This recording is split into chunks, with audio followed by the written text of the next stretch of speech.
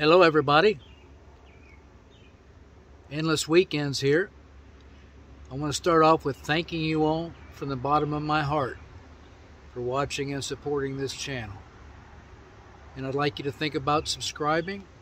Remember to hit that like button if you like it, so it helps our videos get promoted throughout YouTube. But I'm at a kind of at a standstill here on the cargo trailer.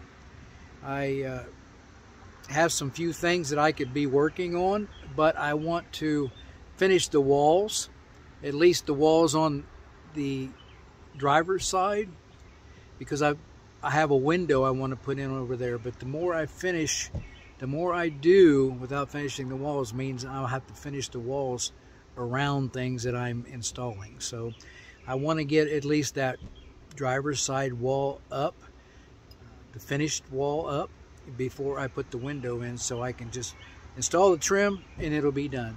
So what I'm going to do today, I have an eco-worthy battery system, and I'm going to show you the battery system, tell you a little bit about the battery system and how it performed our first time out. Okay, so hang around and find out about the eco-worthy battery system. This is a review, okay?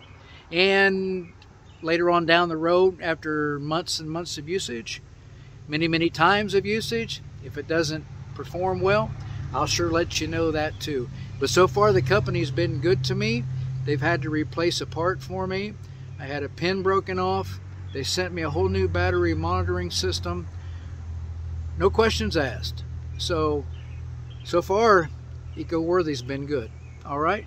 Right there's the window I have to install. It is 15 by 24, finished with trim. It's actually 14 inches wide in the space it's going in, and between here and there is about 14 1/4.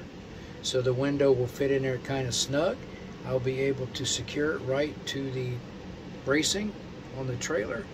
So, but like I said, I want to get this wall finished with the paneling I'm going to put on it before I put the window in. So here is the new monitor eco-worthy sent me. Here is the old one. There's a pin broken off right there. Right here is the new one they sent me. And this here is the, on the right there is the remote on and off for my inverter. And I have a 3,000 watt inverter. That's the only component of this that is not eco-worthy.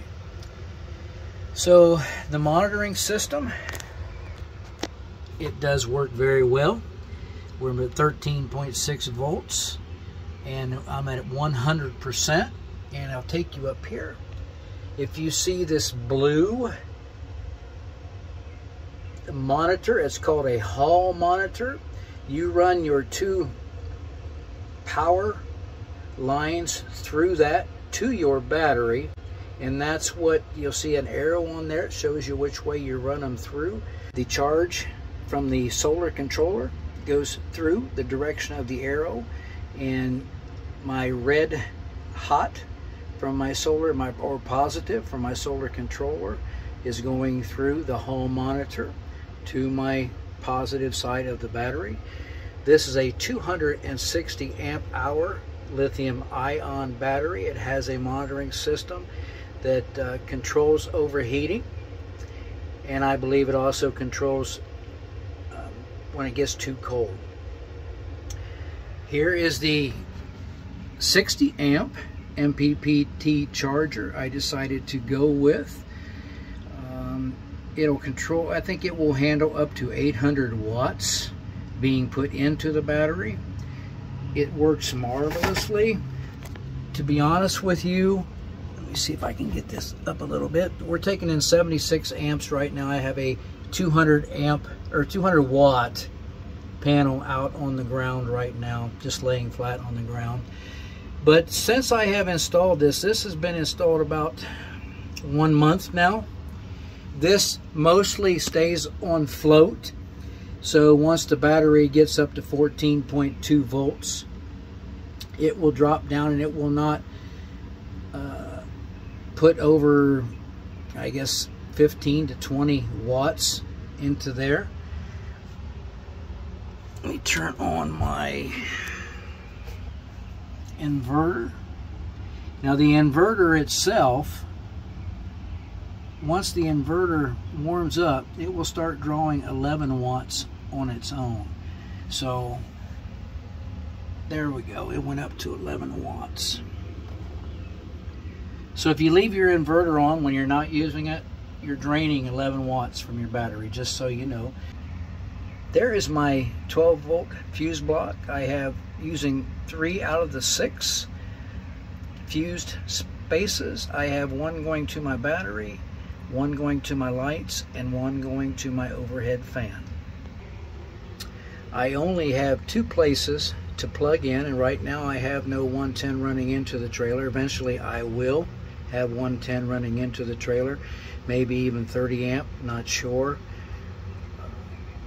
Probably the most air conditioner I ever use would be a portable and vent it through the floor, like I have my solar wires right here going through the floor. So I have 2 spots. I have my Fire Stick and TV plugged in right now. My TV is plugged into the inverter. I have a 6-way plugged into the inverter, and my Fire Stick is plugged into the 6-way. Camping, I will probably never need any more battery. Now this says a 15-year lifespan on here with 6,000 cycles. It has a built-in, if you can see right on there, battery management system. So that would probably last me camping as long as I need it. Now if I was living in this full-time, which I probably never will, I would probably need more so I can cook 3 meals, be comfortable. It would never run air conditioning, but I could just be as comfortable as I wanted to be. Now with my TV running, it pulls 22 watts. I have a 19-inch TV with the inverter pulling 11 watts. That's 33. And I have a couple fans. The black fan pulls 30 watts, I believe, or 44 watts on medium. So the most I was running like 75 watts with just an extra fan running and a TV. So I am not in any way affiliated with EcoWorthy, but for the price of that battery, for the price of the system, I have a little, let me see, I'm guessing around $1,000 in that whole system, in the EcoWorthy system. Now that's not including the 3,000 watt inverter, which I have about $300 in. So I am not affiliated with EcoWorthy in any way, shape, or form. I just wanted to get on here and let you know that they do stand by their product. I thank them for sending me the new battery monitoring system. So far the battery hasn't even hardly come off a float. That's with one 200 watt panel. So of course I don't use a lot, but I think the company is a good company. I don't know what else I can say about them. In a couple of months, if the battery takes a dump on me, I'll sure let you know about that too. But one thing I know about YouTube, honesty is the best policy. Once people catch you lying on YouTube, your reputation smokes. So I try to tell you the best honest evaluations that I can. I don't make anything up. But right now the EcoWorthy's been good to me. I've got about $1,000 in that system.